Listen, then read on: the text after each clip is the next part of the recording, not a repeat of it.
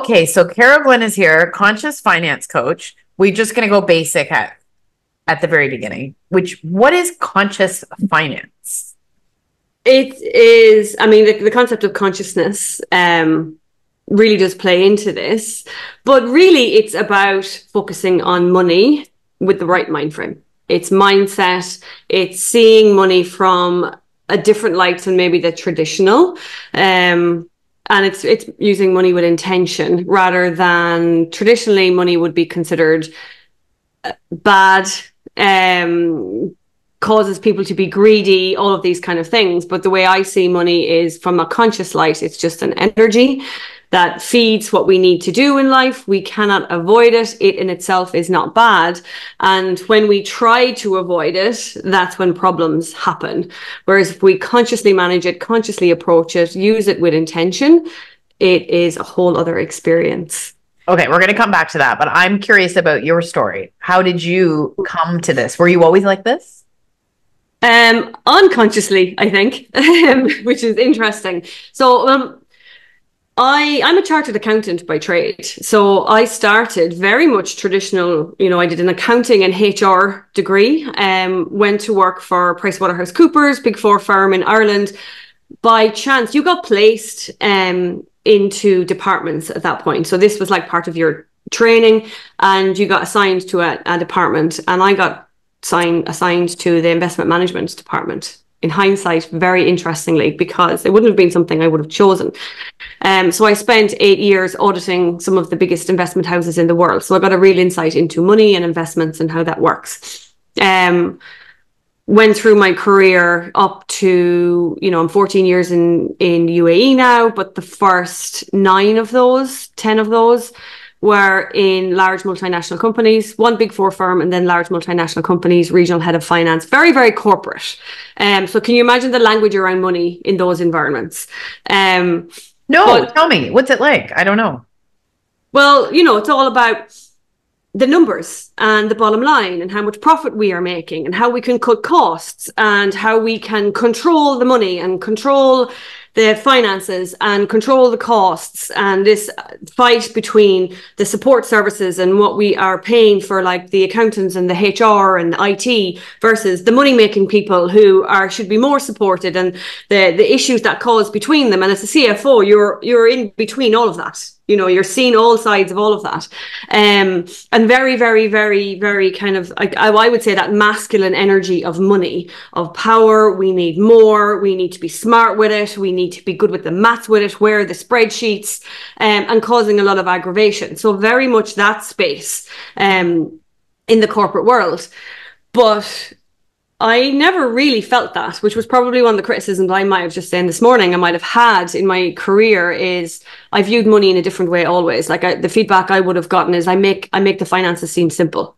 I actually make them usable. I make them feel like it's worth investing in understanding them, and that they actually have a value. Spreadsheets have a value. Money has a value other than, in the bank. But wouldn't have ever been aggressive with it. So, but how did I end up where I was? I had an amazing career from many aspects. I was a woman in a very male-dominated profession and industries. Like even the industries I worked with within my profession, extremely male-dominated. People consider the Middle East a very male-dominated, rightly or wrongly, but there is that perception. As a woman, as a mother, in finance, in these industries, I had a very successful career. I was extremely well paid. In my last job, I was surrounded by the most, and actually in every job, to be fair, I worked in, I was very lucky to be surrounded by extremely influential people, supportive people. In my last job, though, I had created that work-life balance, where usually in finance, it's very stressful, high responsibility, a lot of travel at that level. I was traveling to interesting places like Iraq and Mozambique. I was surrounded by, amazing people that were really inspiring, that I learned a lot from. I was very well paid, great work-life balance, and I wasn't happy. They're like, there's something here. So at the end of 2019, early 2020, before I knew the word COVID, decided that it was time to figure out what it is that I wanted to do. And that's where my business came about. Because what I did is I looked at, what am I good at? What do I care about? But I also did not want to give 20 decades, 20 years, 2 decades of study, blood, sweat, and tears experience. Didn't want to just walk away from that. I was like, how can I incorporate that into something that's important to me? And that's where the whole money piece came up, because I looked at a big part of obviously moving from corporate into working for yourself is, can I afford this? What is this going to do for me financially? I was the main breadwinner in our household. I have 3 young children. I have responsibilities. The money piece came up, and it was kind of interesting that as that came up, I started realizing there is a real gap here for people who want to understand money more, who feel trapped by money, be it the golden handcuffs, as they call it, with the good salaries or the responsibility. And it all kind of just came together, and I started doing research. I took some time, away and looked at it and went, if I am the accountant with the investment management experience, with the CFO experience, with all of these things, and I love spreadsheets and I love numbers, and maths was my favorite subject at school, and accounting, when I got that to balance, I got a real kick out of it. And if I'm struggling, like, what must people who don't, they say that's the combination that, will help people to be good with money. And I started talking to people, especially women, about money and how they felt about it. When I realized there's a real gap in the market here. And then that's when basically my business evolved. And I did a lot of research, and I did some trainings. And I looked at my experience with money and how I, 10 years before, probably 10, 15 years before, had gone through that process of like, well, how do I invest? What do I do with my money? How much should I be spending on this? How do I release, in hindsight, my scarcity mindset, and build a business around it? Because I felt that money has been made the root of all evil, when in actual fact, money in itself is nothing. It's, as I said, like recently, it's not even, we don't even see it anymore. We rarely see cash, and even, we tap our phones, but now we're even, paying for things with our faces. So it's becoming less and less actually physically in our existence. But yet it does play a part in pretty much every decision we make. So the more I looked into the stress around money, how we talk about money, the isolation women feel around money, the more, I felt passionate that this is something that I can help people with, given my own experience with my skill set. And then that's where conscious finance coaching has evolved from. Okay, so you mentioned the scarcity mindset and some of the messaging that we have about money. What is it we're hearing, and what do many of us believe about money that just isn't true, that holds us back? Yeah. I mean, the most common things I hear are, I feel stupid when it comes to money. It's for other people. It's just too complicated for me. I just let him do it because I can't deal with numbers. It's all a scam. Money brings out the worst in people. I don't want to be greedy. When people say, look, I just want to, I want to get out of debt, but I don't want to be greedy. I'm not looking to be really wealthy here, and there's that apology immediately. I'm not going to be greedy. Don't judge me. There's so much judgment around money. Yeah. To be wealthy means you're a bad person. What have you done to gain that wealth? To want wealth must mean you're greedy and you've got the wrong value system, that it will corrupt you. Is a very common one. People are actually scared to be wealthy because, which is always, an interesting reaction. People are like, how could you be scared to be wealthy? Because they're scared of that it will make them a bad person, or that they will lose friendships, or that they will lose family members. There are so many limiting beliefs around money, that money can't buy happiness. And then the flip side of that is that money will bring unhappiness. The more you have, the more worries you have, more money, more problems.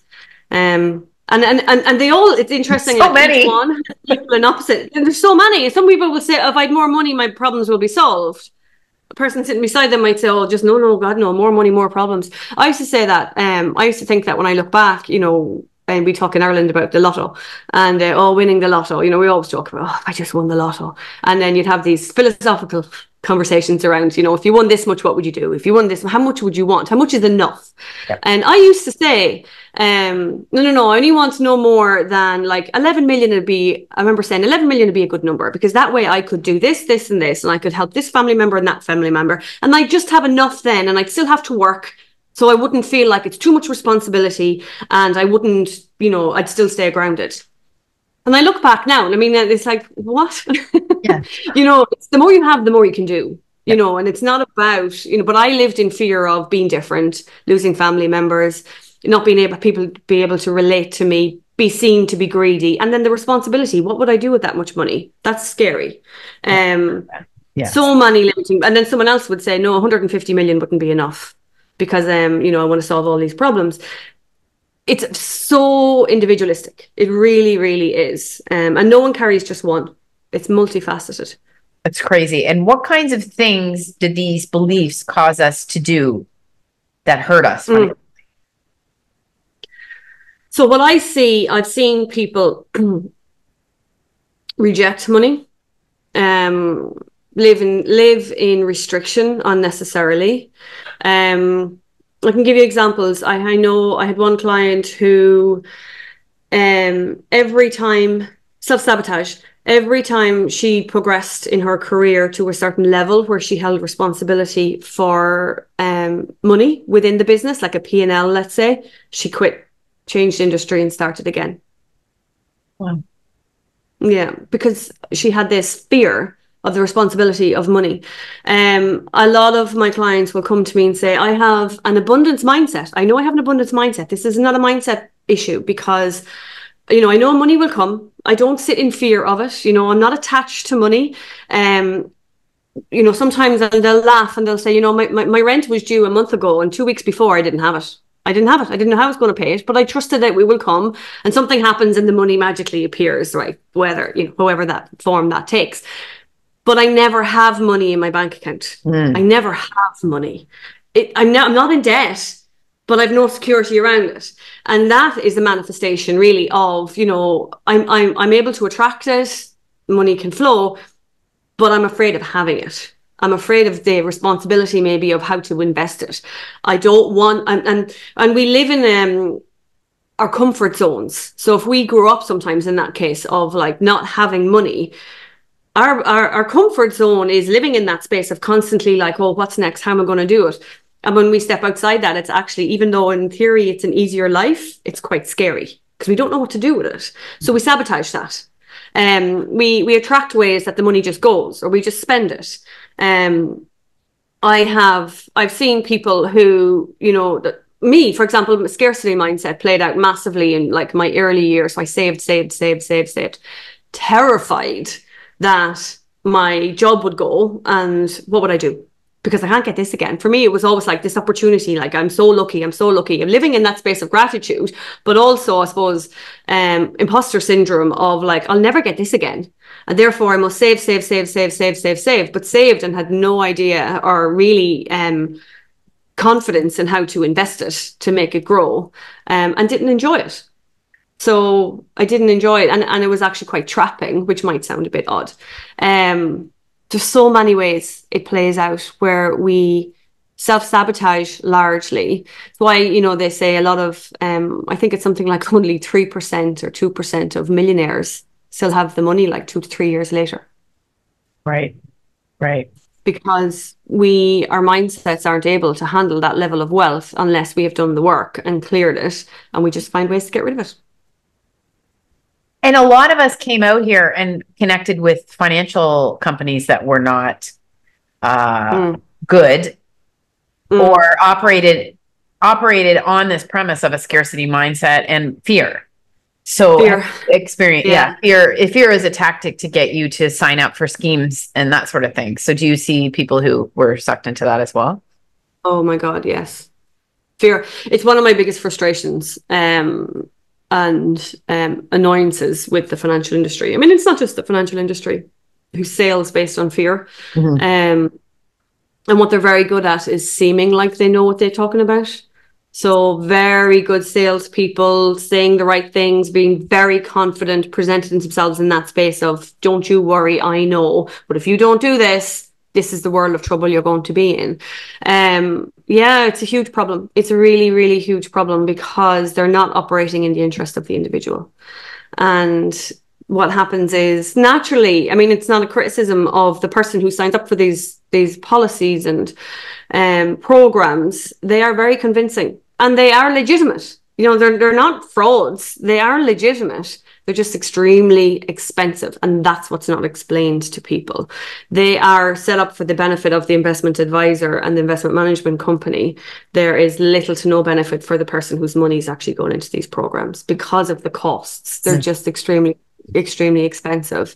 And it is really difficult. You know, my role, I do see people who've invested a lot of money in these, and it's just not the best use of their money. It's really not. And they feel betrayed because a lot of the financial advisors that they tell me about, you know, they befriend them. They really play to their emotions, and they feed into that space of, look, you don't know about this, I do. So they've made the person a vulnerable situation, and they've completely taken advantage of that.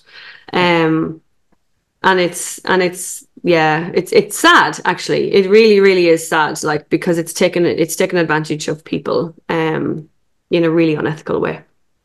Okay, so when you start to realize that, oh, I've got money stuff, and almost everyone has money stuff, what steps should a person take?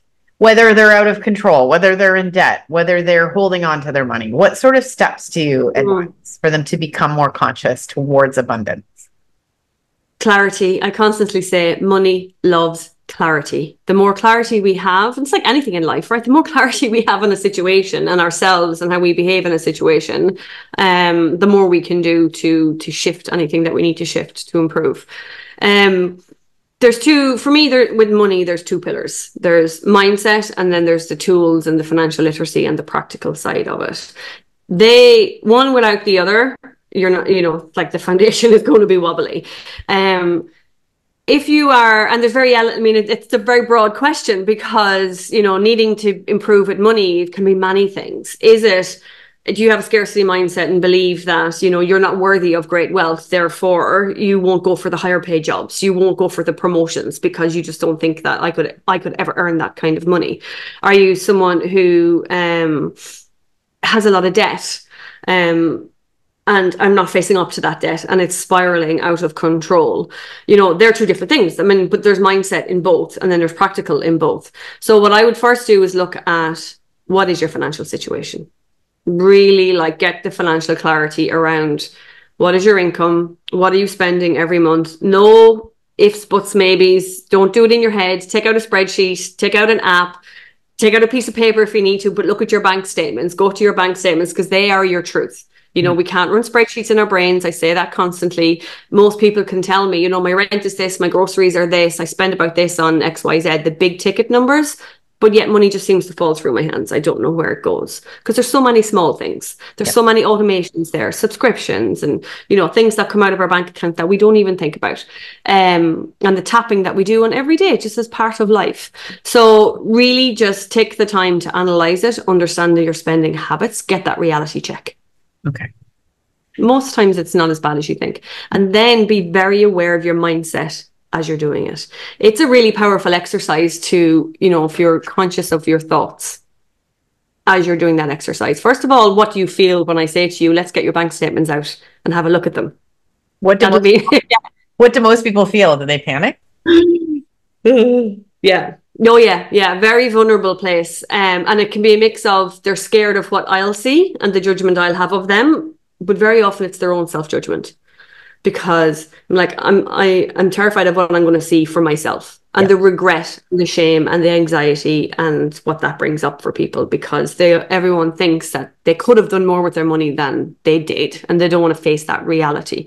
But it's a really powerful exercise. But in that space of clarity, not judgment, no should haves, could haves, would haves, awareness, just awareness. Take away that weight of, oh, look at all these mistakes I made. This is not about that. It's about looking at, okay, now I need to face up to the truth. It's like looking yourself in the mirror, right? Who do I want to be? How have I been behaving?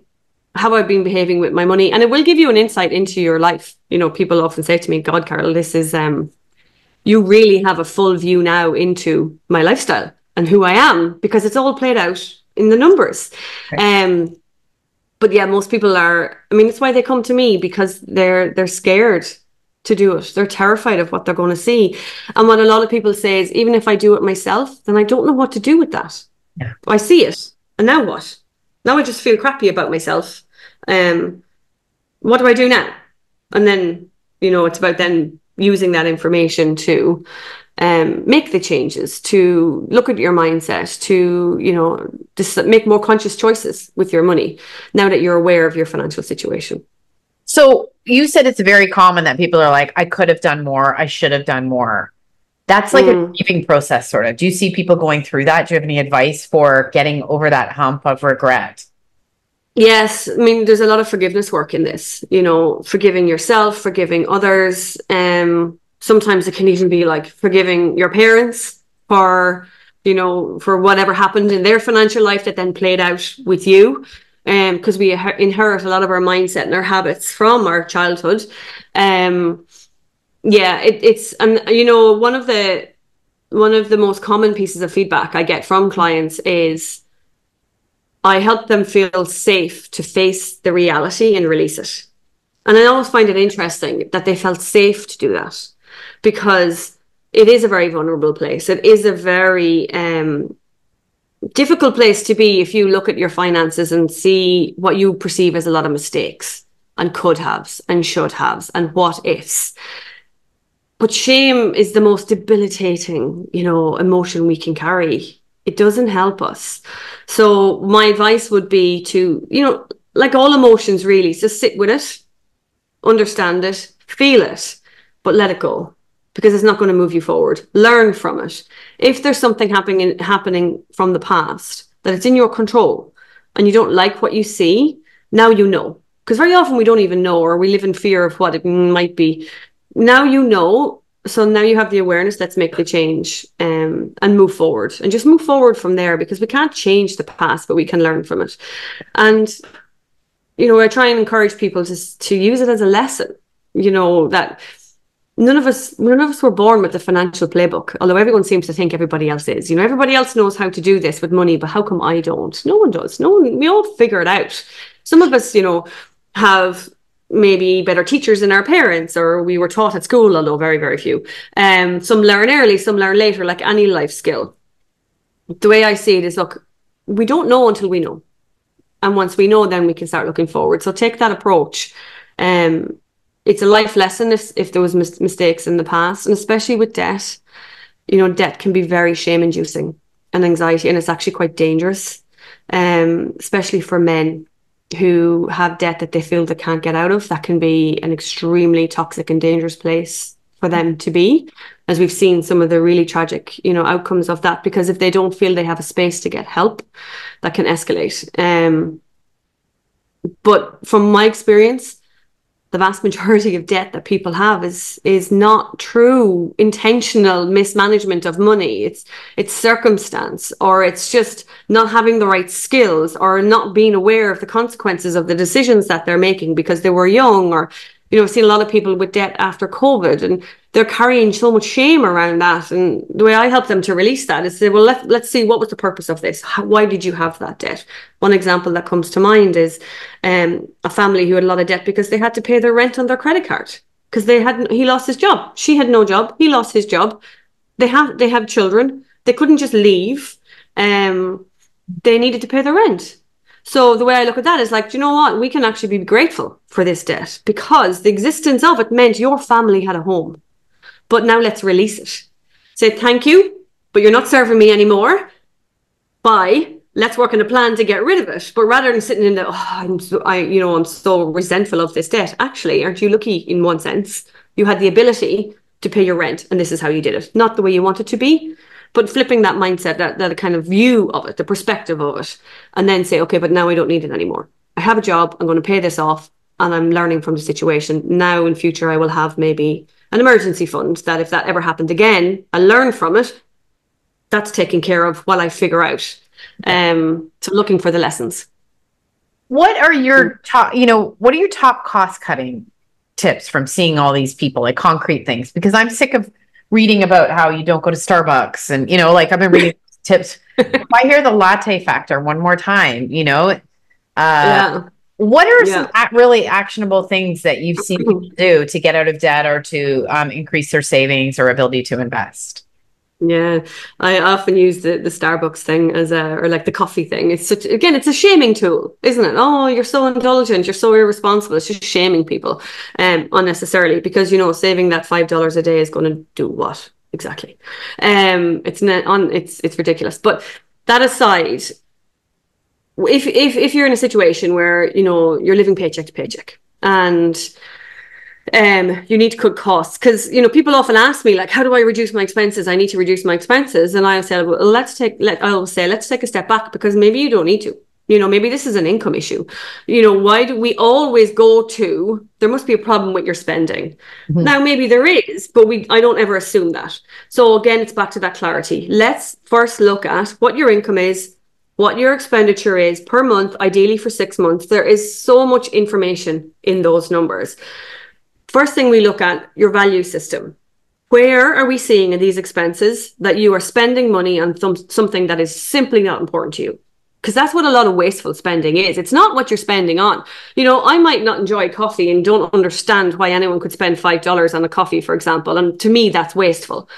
Someone else might say, I just really enjoyed, for me, like, for example, how this coffee thing came up for me was when I was working in the DISC, very high stress job, sitting in my office, very isolating as a CFO. It can be a very lonely place. And I just wanted to get out. So at 11 o'clock every day, I'd walk down and have a nice coffee, and I'd sit there and I might talk to the barista, I might meet a friend, or I might sit by myself and I'd sit and enjoy my coffee. That's worth $5 to me, or whatever amount it is every day. You know what I mean? That's what that gave me back is worth more than that $5. I got fresh air, I got a break from the office, I had a nice conversation, I got time to myself, maybe, whatever that might be, and I went back to the office refreshed. That's the way I look at it. So you look at your expenses with that view.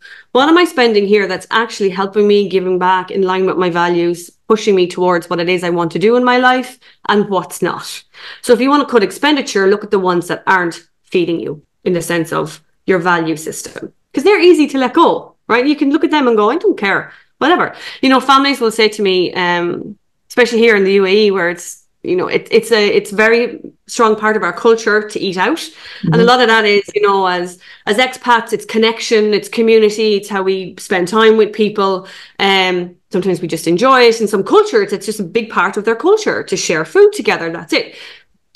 So very often I see, and when I do this analysis of people's finances, that eating out tends to be a larger number here than maybe in other locations.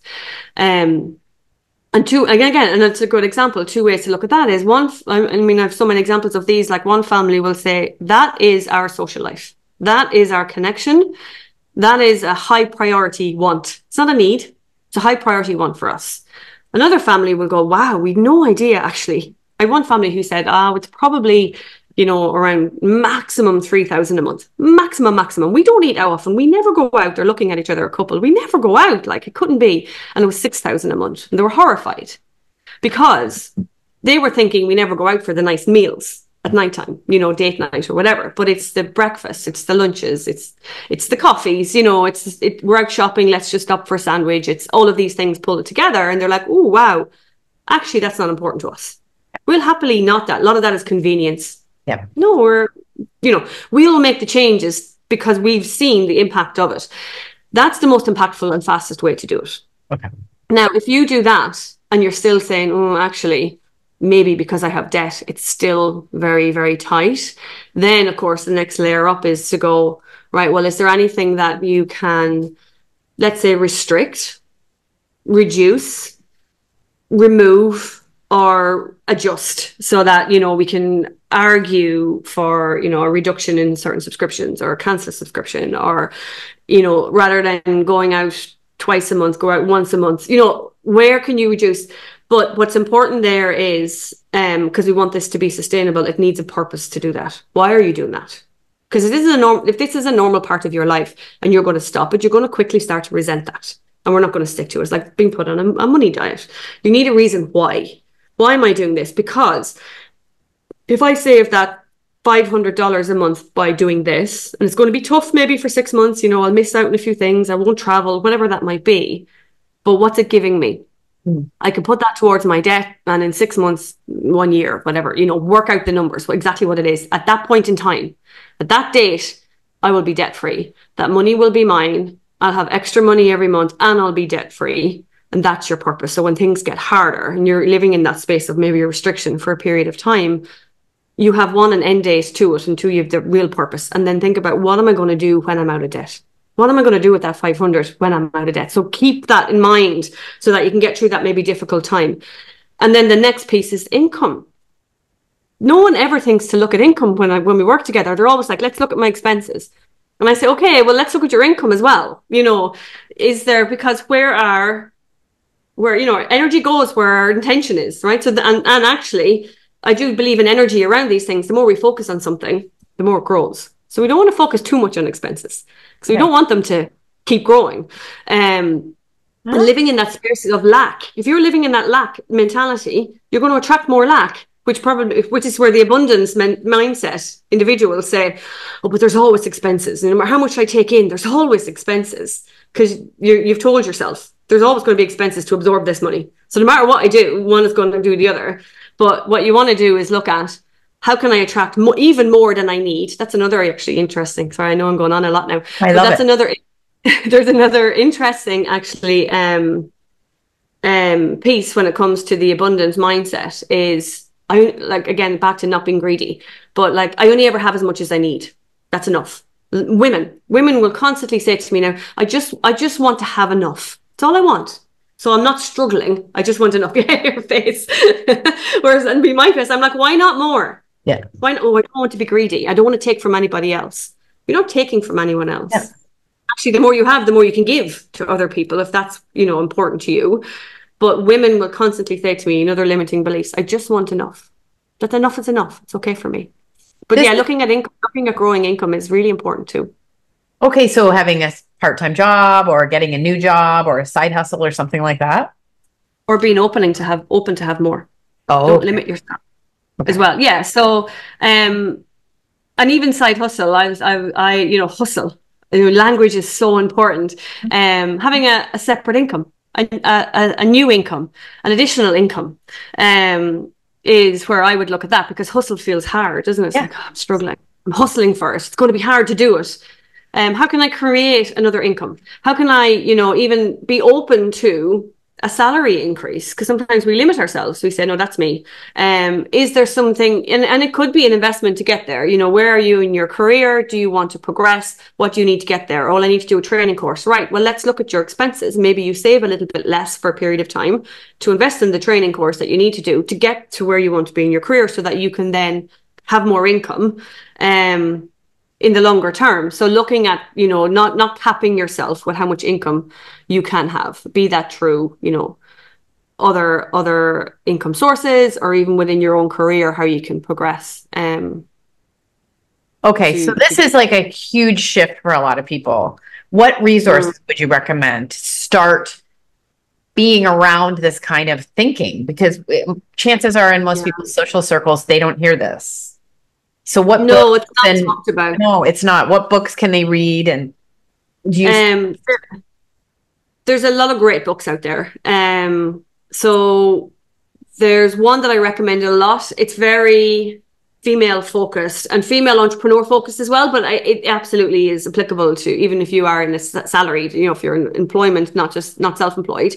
Is Denise Duffield Thomas does a lot of money mindset work, and her book that I recommend is Get Rich, Lucky Bitch, if I can say that on here. Yep. Another one is You Are a Badass at Making Money. These are specifically mindset books by, is it Jill Sincero? Jen Sincero.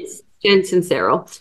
They're a great, easy to digest, inspiring first introduction to money mindset and looking at it in a different way.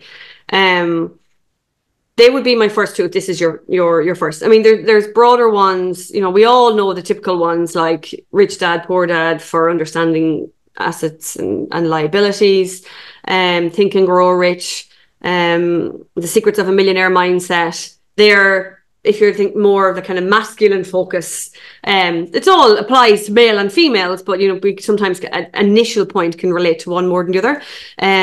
They're all great books as well. When it comes to financial literacy, and this is where I focus heavily. I don't have my own book yet that I can recommend yet, but it is about finding, to be honest, just first point is do that, what I call financial clarity. Do that review. What are your expenses for 6 months? Understand it. Be vulnerable with yourself sometimes, just being like, okay, this is what's happening. What do I like? What do I not like? And then take it from there. And then be conscious. Plan.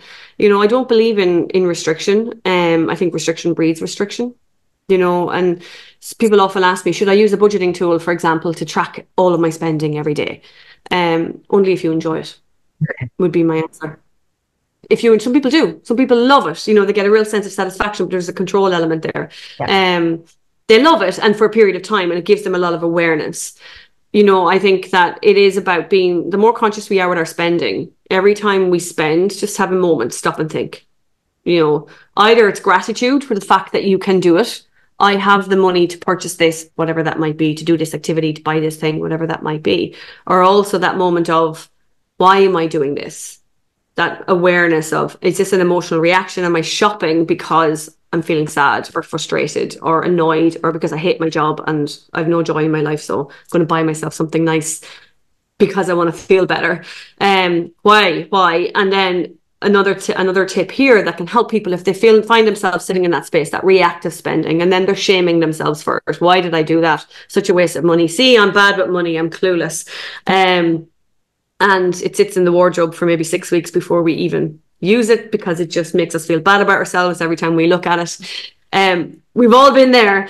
Is also a moment to kind of, that is to understand, one, oh, this is happening. Awareness, mindset. Why am I thinking like this? What's led me to this moment? But even in that moment is this going to back to our value system? Is this going to help me in the long run?